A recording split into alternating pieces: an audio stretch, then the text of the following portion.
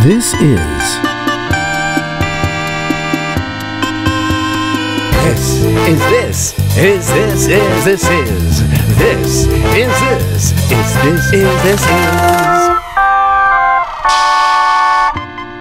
This is why.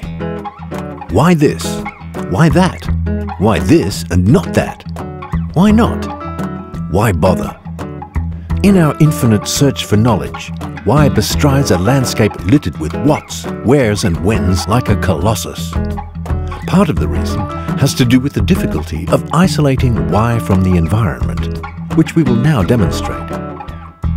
Why is the sky blue? Instantly, we are caught up in the physics of optics and quantum chromodynamics. Why is off the hook before the fisherman gets a tug on his line? But why?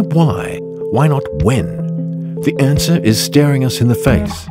Unlike who, what, when and where, why asks for reasons. And for reasons all too well known, reason is almost entirely constructed of who, what, where and when.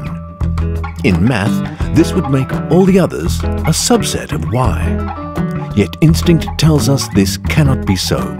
For example, when is clearly distinct from why, having no need to address one's motives for being late.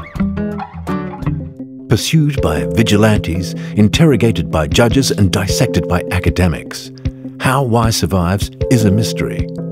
Yet, why persists, flourishes even, as we look around us in wonder.